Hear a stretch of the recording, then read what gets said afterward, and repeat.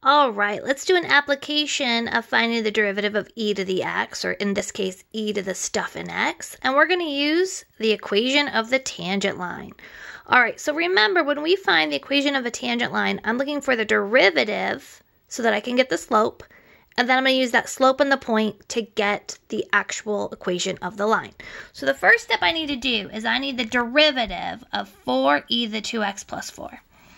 So the derivative would be 4. The derivative of e to the 2x plus 4 is itself, times the derivative of the exponent. So the derivative of 2x plus 4 is 2. So my derivative is going to be 8e to the 2x plus 4. Okay, now to get my actual slope of the line, I need to use the x value of -2. So I'm going to plug in x equals -2. So when I plug in x equals -2, I'm going to get, let's see, 8e to the -4 plus 4. Okay, -4 plus 4 is 0. Anything to the 0 is 1. So my slope is the number 8.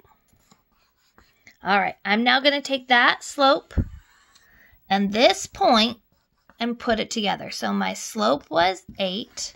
My point is -2, 4. So we're going to use my favorite, y minus y1 equals m times x minus x1. All right, I'm going to plug in the point 4, the slope 8, and the x value of -2.